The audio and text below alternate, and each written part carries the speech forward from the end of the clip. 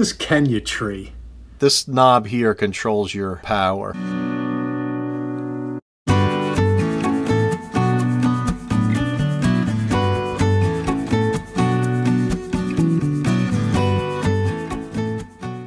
All right, water change Wednesday, even though I do it on Sunday. Let's give this question and answer thing a go, guys. All right?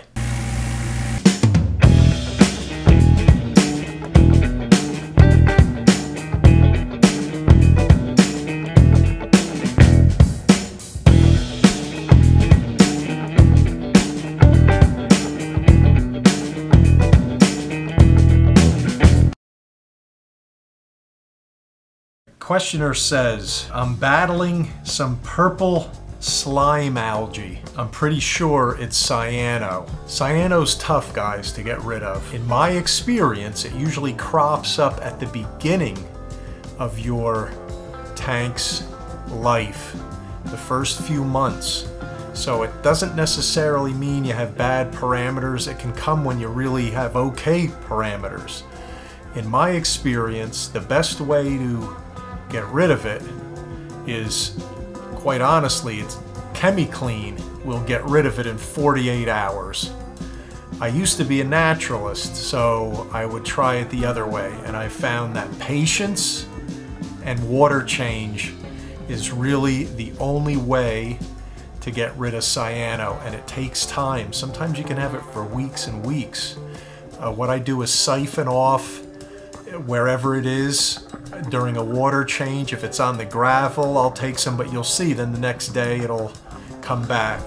You can give that a try or use ChemiClean. It doesn't affect anything in your tank.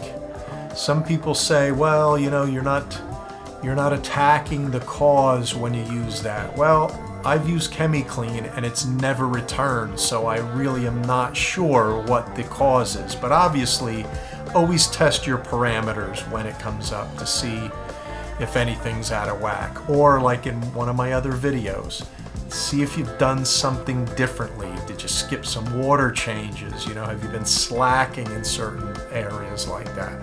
All right? All right. Did you ever experience DINO'S?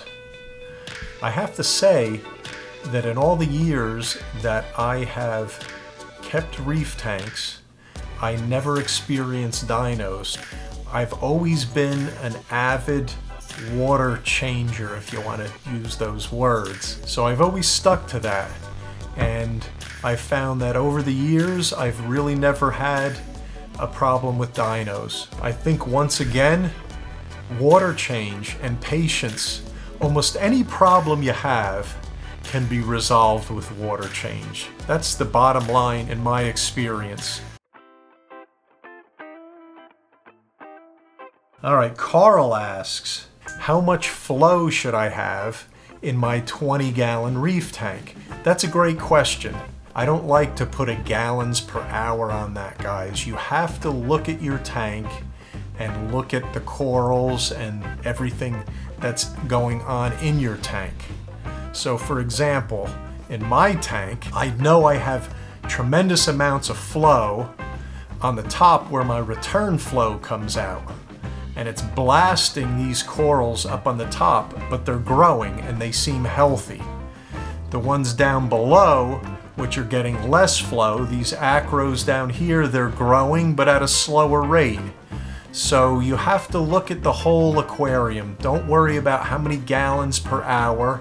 Look at the flow, look at what's happening with your soft corals, you know, are you're blowing them all over the place, or they look happy. In my tank, I have the MP10 in the back right corner. I have it about 50%. It's on a steady flow, and you can see it's in the back, and what it does is it pushes the water across the back. My tank is an island, so it can push it across the back, up the side here, and then around the front. And then by the time it gets here, it kind of slows down. And this is my soft coral area. And then it goes back. And then, like I said before, earlier, my return pump comes right off the top and down the front. So it causes a little counter current flow. So it runs it along the back and then up the side and the front. And then my return pump comes down the front of the aquarium. So I get a turbulent flow towards the front of the tank. You just have to trial and error, guys. That's all. All right, let's quit at those questions. I don't even know how this is going to be received with you guys, whether this is something you want to do. The way I'm thinking of it is, I guess you could email me at tomreefer1@gmail.com with a question, or you could put a question on the comment. This is it for Water Change Wednesday. All right, guys, have a good one, and I'll see you Sunday. Take care. You should see it if I go all the way up here. Watch what it does. I'll show you. Look at that. See, that's too much, obviously. My star polyps get blasted back there, but they don't seem to care at all. Look, it's growing up on that rock again. I'm gonna have to get my scalpel in there and cut that off, because that'll just overcome those acros up there. I already trimmed back again on the Xenia. Oh, look what this did. Ah, you're witnessing a problem, guys.